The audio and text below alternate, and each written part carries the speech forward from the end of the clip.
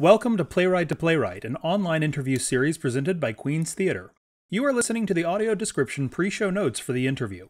Because the format is fairly simple and the talking is continuous, there will be no audio description during the interview itself. The video begins with a title screen. The Queen's Theatre logo fills up the left side of the screen. The logo resembles the letter Q. The circle of the letter Q is orange and the rectangular tail is black. The text of the title screen reads, Playwright to Playwright with Rob Urbinati and special guest Rajiv Joseph. Originally recorded December 7, 2020. Technical production, Jay Rogers. The Queen's Theatre at Home text logo is in the lower right corner of the frame throughout the interview. The word Queens is in orange and the word theatre is in black. The interview consists of close-ups of Rajiv and Rob in large squares filling a split screen, with Rajiv on the left and Rob on the right. At times, when Rajiv is speaking, a close-up of him fills the screen. Rob is in his 60s with close-cropped dark hair and a round face. Rob is in his living room and wearing a black t-shirt with the Queen's Theatre logo on it. Rajiv has short dark hair and an oval face. He's wearing a black hoodie over a gray t-shirt and is using white earphones. He's sitting in front of bookshelves. Hello, and thank you for joining us for episode 7 of Playwright to Playwright. Today I have the distinct honor of talking with Rajiv Joseph.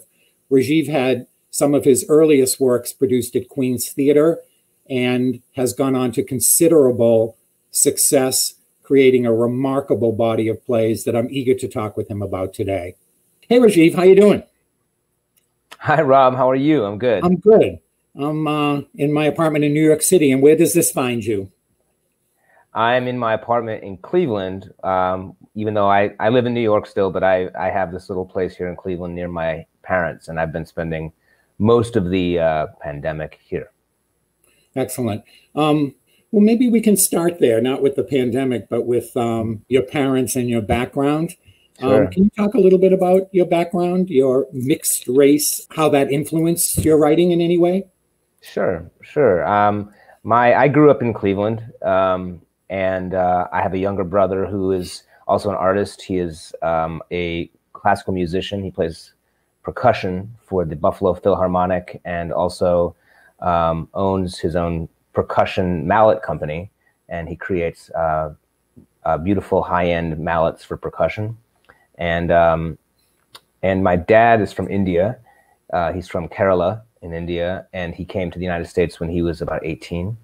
My mother is from the west side of Cleveland, which was then a rural part of Cleveland. Now is not so much, but grew up around here.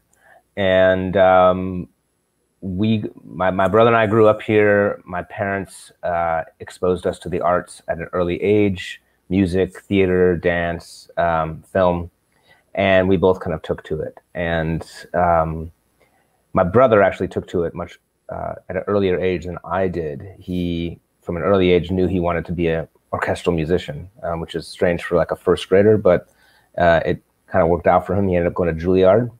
I took a little longer on my journey. I did some theater as a kid, but I never anticipated the theater being my profession or my vocation. But I liked writing and I liked being creative. And then when I went to college, I majored in creative writing in English, thought I'd be a novelist. And then I went to the Peace Corps after college and had quite an adventure there, and really changed my life, changed the way I think about things, the way I look at things. And in many ways really made me into a writer because it was the first place where I started to establish a routine of writing, a discipline. And through that experience and through the sort of incredible opportunity to be so far out of one's comfort zone in a distant rural village in West Africa, in Senegal, my mind and imagination, I think, really opened up there. And after that, I came and moved to New York. And a few years later, I was going to NYU's Tisch School of the Arts dramatic writing program. What was your first play? Because I know that your connection with Queen's Theatre happened very early on in your career. Yeah. My first play was called Huck and Holden, and I wrote it at NYU. And it was actually based a little bit on a story my father told me about himself when he first came to this country, about a young Indian student who has to read he's a business student, but has to read, you know, Huckleberry Finn and Catcher in the Rye, and how those books kind of changed him. And I have one of my best friends from the Peace Corps, this guy named Brian Hooker, and he has probably been to every single production of a play of mine. And his absolute favorite experience of seeing a play of mine was at Queen's Theater in the Park. He still talks about it. He came to that reading. It was my first public reading of my career after grad school. You guys did Huck and Holden. And we had basically it was all on a Saturday. We got there early in the morning. We rehearsed all day. And about like an hour before the dinner break, my buddy Brian arrived. He was driving down from Boston, where he was living at the time. He drove in and he came into the auditorium and he watched like the last hour or so of rehearsal. Then he had dinner with all of us. You guys had a nice, like, you know, dinner for us there. And then me and the cast and Brian all went out to the park and like played football for like an hour and then came back in and did this public reading that was packed and went over like gangbusters. It was like this incredible show. And I think it was, you know, it was his first time ever seeing anything of mine, any writing of mine performed. It was my first time as a professional having even like a semi-professional reading. And, you know, he's seen my stuff on Broadway and he was like, it's all right. It's not as good as Queen's Theater in the Park. That's so great. Yeah. It makes me really happy. I love that play. And now when I look at it in terms of the, you know, really the scope of your career, it does seem like a grad school play. And I don't mean that pejoratively, but I can see that that would be the first play you'd write coming out of that. Yeah, we have packed houses and food at Queen's Theater. We're famous for our dinner spreads. I'm glad you remember them. Oh, yeah. We also did The North Pool, a play that I loved. Completely different style than Huck and Holden, a thriller, very sort of tight and intimate. And then we were involved with Bengal Tiger at the Baghdad Zoo. Yeah, in a pretty big way. Yeah, this was a play that I was, you know, fanatic about. I think I was sending you emails or talking to you about how I thought it was a major American play way back when. But I'd love to hear you talk about the evolution of the play, because it started, correct me if I'm wrong, at Lark Play Development Center, and ultimately, with a pit stop at Queen's Theater, ended up on Broadway. Can you talk about how the play changed during its developmental phases? Yeah. You know, it's interesting that play actually started in grad school at NYU. It started in 2003 as a 10-minute play. I wrote the first scene thinking it was just a standalone 10-minute play. I submitted it to the 10-minute play festival at NYU, and it did not get selected. And every one of my teachers and classmates who read it didn't get it, I guess. And so I thought, oh, I think this is good, but I was young and I was like, oh, this must not be very good. So I just put it into my desk drawer and forgot about it. But through the course of the next year of my life, whenever I was like just sitting around and not writing and, you know, procrastinating, I would take it out and I'd read it. And I just started I was like, I think this is good. And then I got this, you know, fellowship at the Lark Play Development Center, where I became part of their playwriting workshop, where every 2 weeks on a Monday night, you come in with just a few pages of a new script. And so my first day there, I was like, I'm going to bring in this. And then I thought, maybe I can expand this. Maybe it's not a 10-minute play. Maybe this is the first scene of a longer play.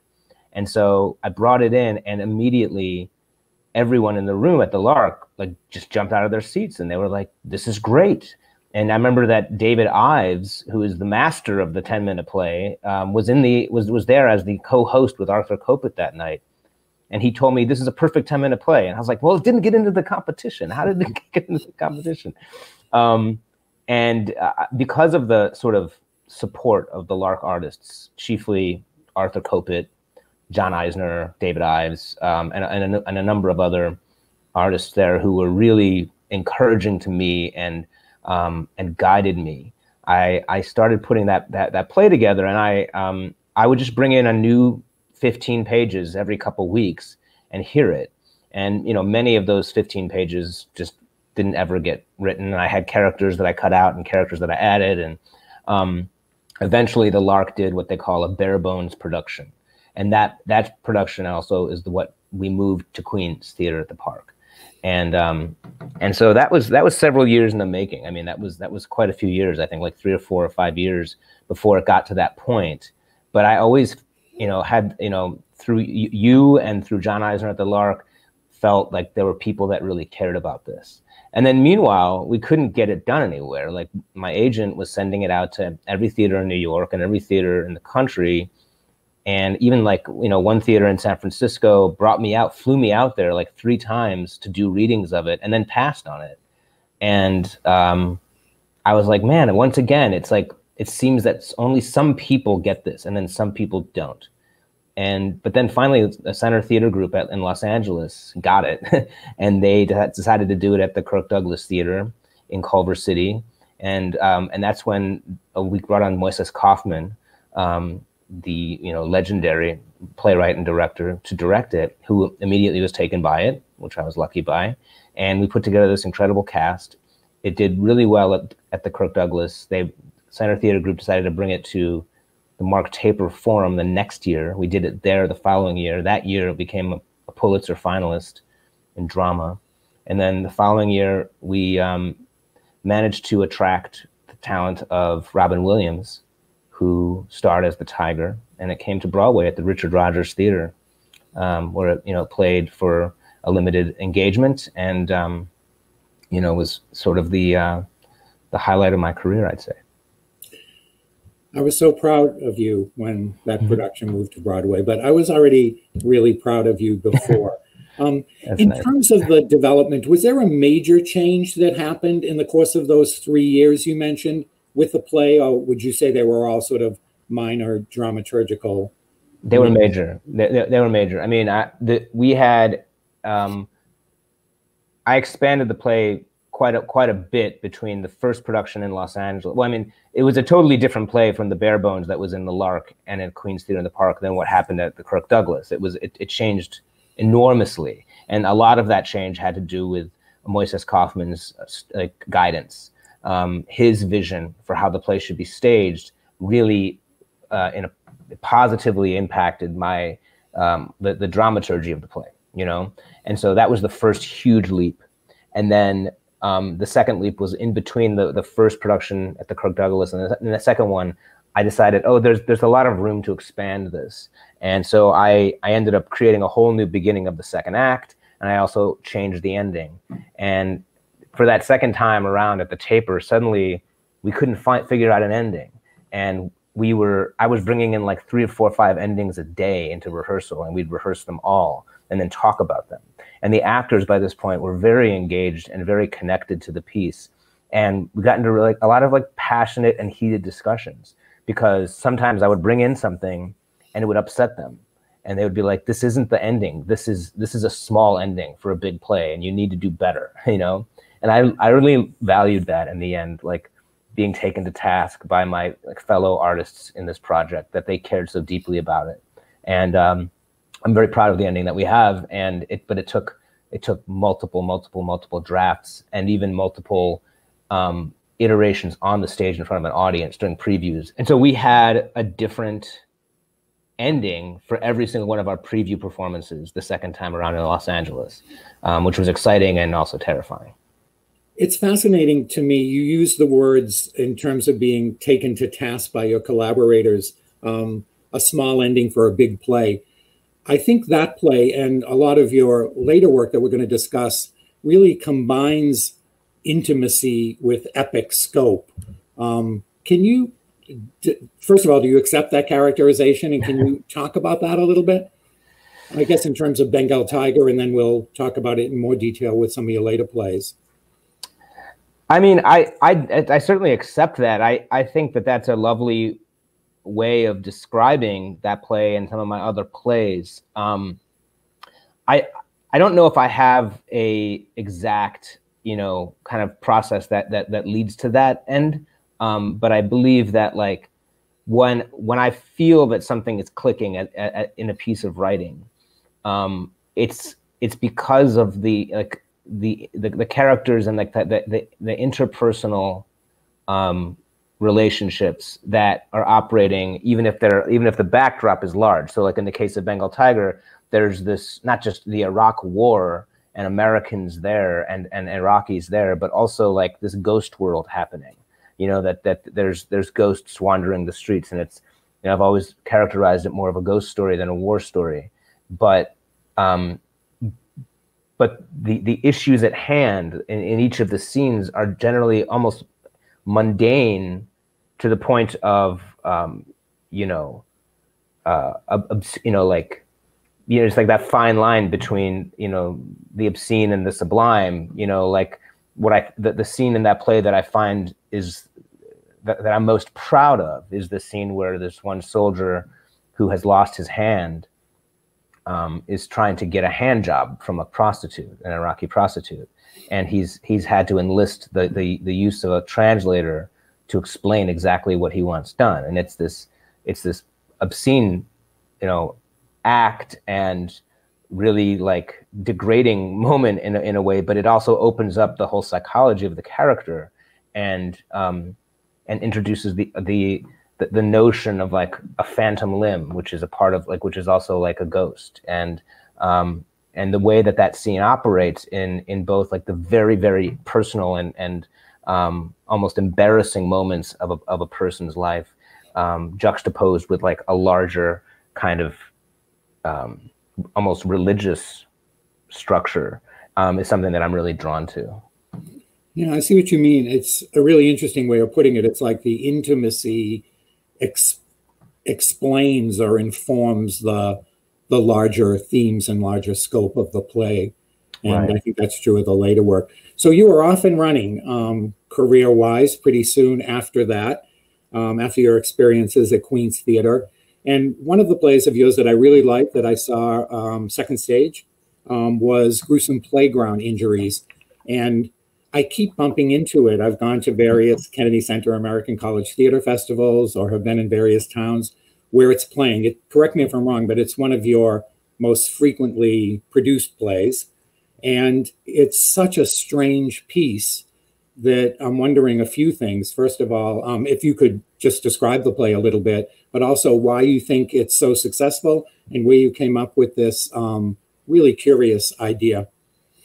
Sure. I mean, Gruesome Playground Injuries is probably the play that I wrote the fastest. It kind of came out of me, boom, like in a sort of fever.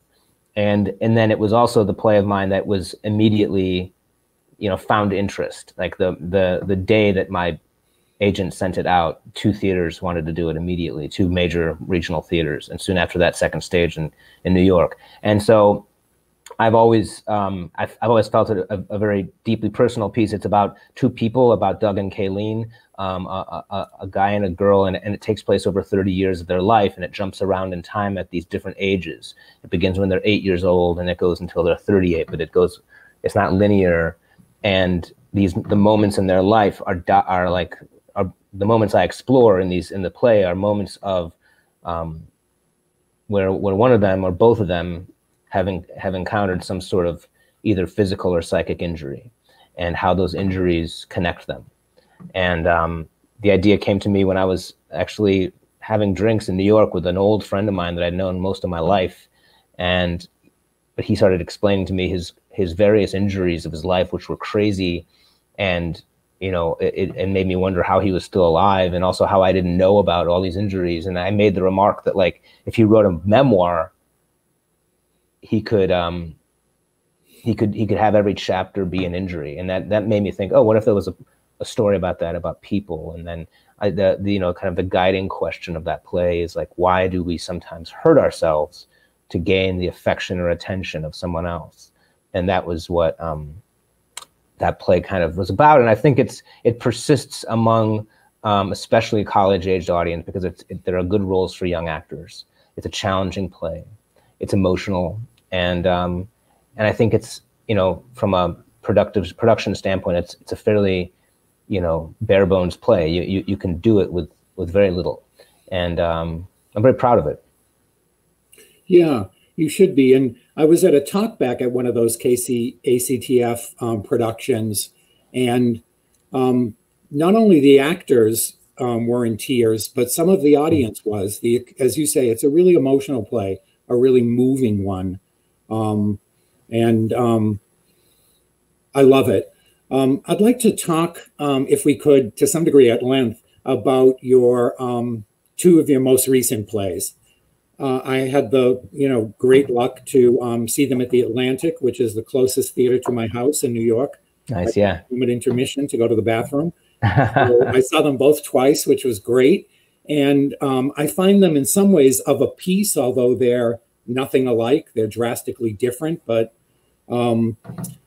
let's talk about Guards at the Taj first. So again, it's just helpful because I assume knowledge on the part of the listeners. But if you could just describe what the play is a bit, and then I have a few questions for you. But also, I know it's a funny question, where did you get the idea for this? But I'm selfishly interested in writers' inspirations, because that's a brilliant idea for that play. Thank you. And also, I'd like to talk about it in terms of the intimacy and the sort of epic scope in the background of that play. But Guards at the Taj. Yeah, Guards at the Taj is the play of mine that I am the closest to in terms of like my own personal relationship with it. It's a two-hander about two imperial guards in Agra in India in the 1600s. They're standing guard one night, the dawn of when the Taj Mahal is going to first be revealed. There's a lot of legends and mythology connected to the Taj Mahal. I was able to visit the Taj when I was 10 years old and was told a lot of these stories then, and they stuck with me through the years. And a couple of the legends. One is that, it was built within this gigantic scaffold so that no one could see it until it was completed. And it took about 13 or 16 years, depending on, who you ask, to build. And so these two guards are standing there wondering what they're about to see, because no one has seen it and they won't see it until it's done. And it's supposed to be the most beautiful thing in the world. And then another one of the legends associated with the guards, with the Taj Mahal, is that it was so beautiful that the emperor Shah Jahan wanted, that nothing so beautiful would ever be built again. And so he had the laborers and artisans who made it line up to have their hands chopped off. And that may or may not be true. It's a legend, and that sort of legend kind of drifts through time and space. So there's a similar legend with St. Basil's Cathedral in Moscow. There's a similar legend, with other historic, architectural wonders. And so I wonder if it's less, exactly true and more has to do with a sort of collective, curiosity or amazement at what these things, how these things were built, and sort of like maybe the amount of misery that goes into building them, the human misery.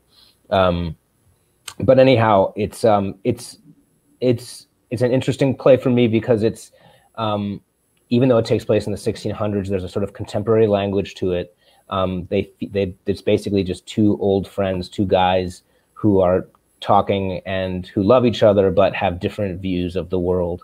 And as the play begins and proceeds, their worldviews tear them apart. And so, in many ways, it's a tragic play. And I think I had wanted to write a play about the Taj Mahal for a long time. And I had started a play when I was in grad school or right after grad school. And it was a real mess of a play. And it was like 10 people and 4 acts and just a big unwieldy mess. And I realized after a draft or so that it was a mess, and I abandoned it. But then I came back to it because I was like, the only thing I like about this thing are the 2 smallest characters, because I had placed 2 guards on either side of the stage who just stood there the whole time, but in between scenes would kind of whisper to each other. And I was like, these guys are funny. Everyone else sucks. Why don't I just get rid of everything except for them and see what I'm left with? And that's what led me towards this play. That was a brilliant idea. Of course, I didn't know that it had 10 characters, but one of the most powerful aspects of it is just these 2 guys, these 2 friends, these 2, sort of ordinary people, as you say, with differing viewpoints on the world. just sort of chatting in this sort of contemporary idiomatic way. Yeah. And yet there's something looming over this play, you know, the threat of what they're describing, this legend, as you say. You've alluded to something that I'd like you to elaborate on. You mentioned that the play was, you know, is tragic and, to use the word gruesome again, you know, gruesome in some ways, certainly. But you also said that it was funny and there's a certain charm to it. I'm just curious about combining those. Was that the intention from the beginning, or did the idea to meld something that was so horrific with something that was comic evolve during the course of the writing? No, I think it always, for me, it always kind of starts with a comic edge, no matter how dark it is. And oftentimes the darker it is, the funnier it can be.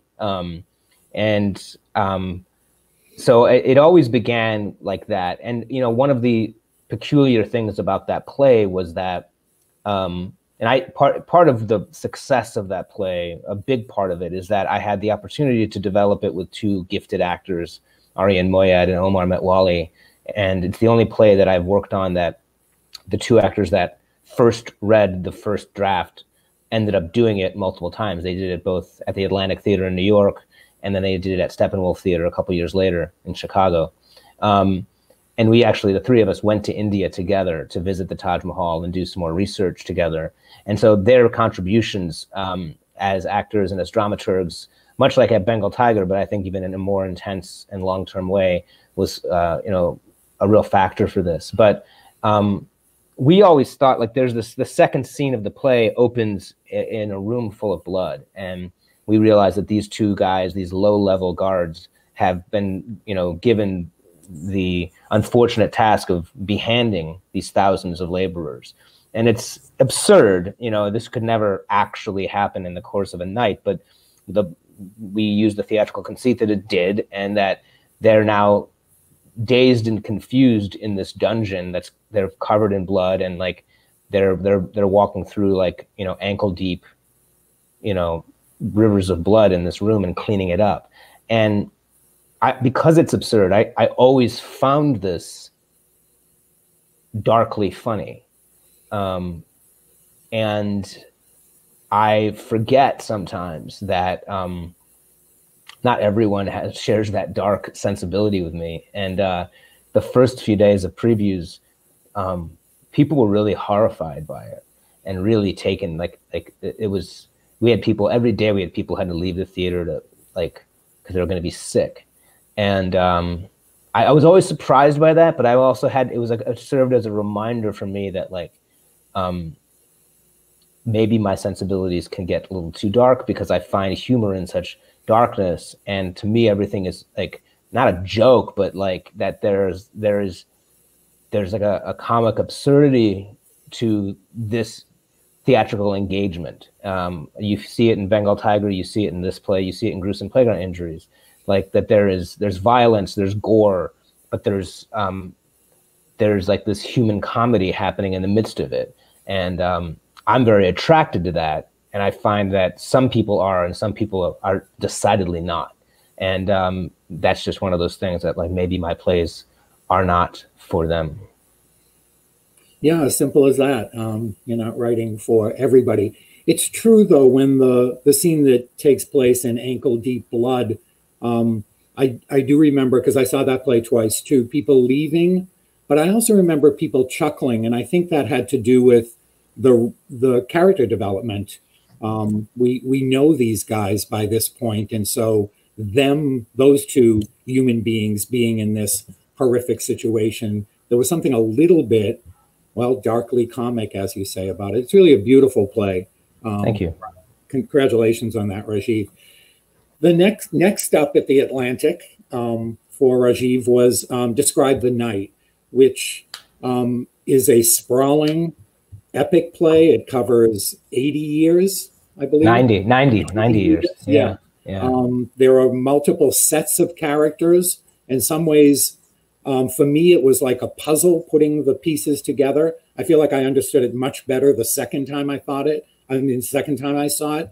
Can you describe the night a little bit, and I guess talk about its larger themes? Absolutely.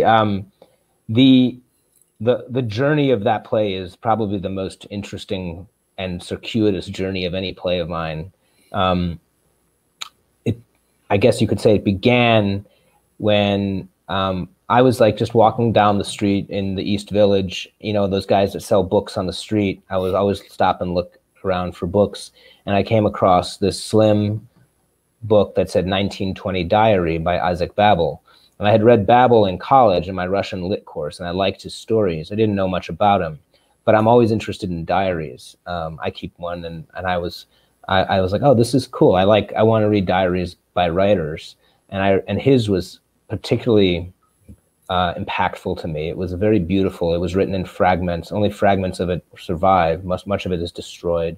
He ended up being killed by Stalin's police, and then his story becomes very interesting. But I was interested in that diary, and I was like, maybe I should write a play about Isaac Babel. But that just kind of like was in my back pocket, and I didn't think much about it at all. The diary was because he kept it while he was part of the Russo-Polish War in 1920. He was basically an embedded journalist writing for the state newspaper. And so he was traveling with all these soldiers through a real gruesome and traumatizing war. And it was this journal was like basically his notes for his most successful and well-known collection of stories called Red Cavalry. I didn't think anything of it. I was like, maybe this is something I could write about someday. And then when I was doing Bengal Tiger in Los Angeles, I found this news article which had just happened, where this plane had crashed in Russia, in Smolensk. And the plane, this was in 2010, this plane had crashed, and the president of Poland, his wife, and all the top levels of the government were on this plane, and it had crashed mysteriously in Russia. They were on their way to Smolensk, Russia, to commemorate this massacre called the Katyn massacre, where 20,000 Poles had been, executed by Soviet troops in 1940.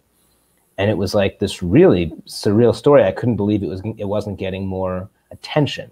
And when they in the news they said, this brings back these age-old conflicts between Russia and Poland.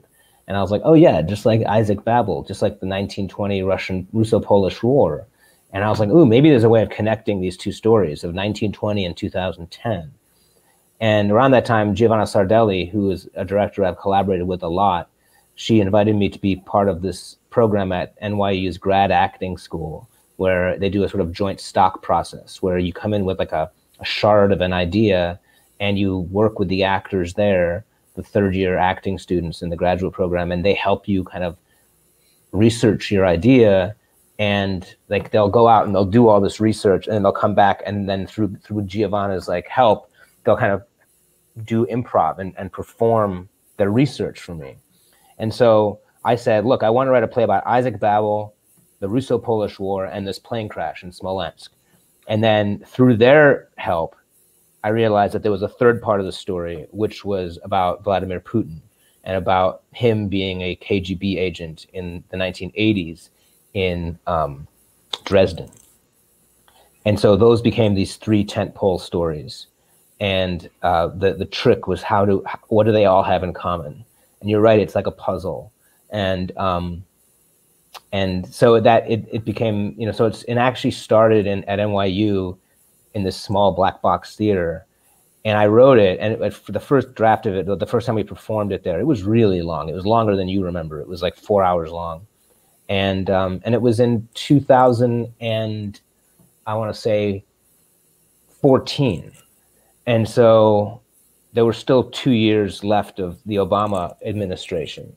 And it was like this sprawling piece about what truth is, and how do we understand what is truth and what is not truth, and how does the state often manipulate that, and particularly how did Russia and the Soviet Union distort truth and therefore history, and is Vladimir Putin still doing that? And was Vladimir Putin responsible or not for this plane crash? And is the plane crash, was it an accident or was it an assassination of the entire government of Poland? And these are questions that still have not been answered. And depending on who you ask, they'll have very specific answers. And there's a lot of Poles who believe it was an accident. And there are a lot of Poles who believe it was not an accident. And this became really fascinating to me, but it didn't seem that current or that, urgent of a story. But then after the election of Donald Trump in 2016, and the emergence of, in our news cycle, of Russia's involvement, potential involvement in that, and the way that Donald Trump sort of reflected in his rhetoric, the same sort of disdain for truth and facts that Putin and much of the leadership of Russia over the course of the last 90 years has, suddenly the play, which I had written 2 years prior and had just sat there, leapt off the page. And when we did a reading of it at the Alley Theater, who had sort of co-commissioned it, the audience was like, holy shit, like, when did you write this? And I was like, I actually wrote it 2 years ago, and it didn't have any idea that it would have this sort of relevance now. And that was part of the magic of that show, is that it ended up being written at the right time and produced at the right time. Yeah, congratulations on that piece. As I mentioned, I find it endlessly fascinating, and I was really pleased that it got the recognition it deserved with the Obie Award. So thank you. Congrats on that. It's funny, I was reading Atlantic magazine and came across the word disinformation, which we're really used to now. And it's such a strange word because it's like an oxymoron, but usually oxymorons are two words, like an adjective and a noun. Right. You have like an oxymoron in one word. So I looked it up, and do you know that its origin, its etymology, is actually Russian? No. It was coined in Russia in the 1950s.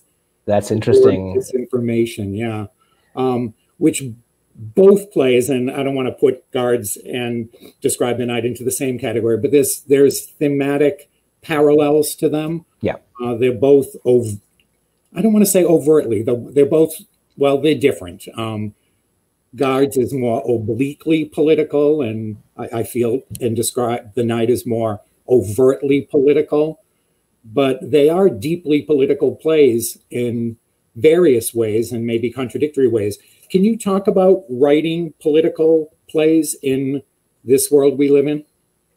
Yeah, I mean, it goes back to me, like when I've had the benefit and the blessing to have had some excellent teachers in my life. One of them was a man named Stephen Bauer, who is a fiction professor of mine at Miami University in Ohio as an undergrad, who exposed me and my classmates to a sort of